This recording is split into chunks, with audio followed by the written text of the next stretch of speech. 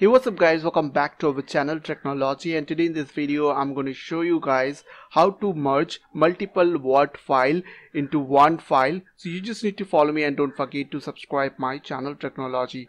So first of all, as you can see, here is my 3 document which is I have saved under J drive. So here it is.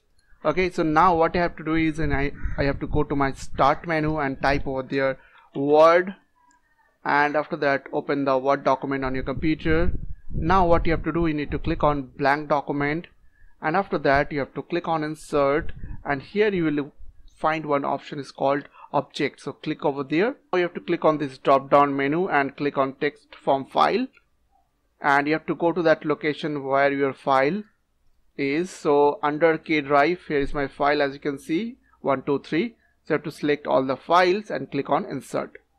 So now as you can see, it merged all 3 files. So I hope this small video will really help for you, and please don't forget to click on the subscribe button, like button and share button. And if you have any queries or question, then comments down below. I will see you guys on the next video. Take care.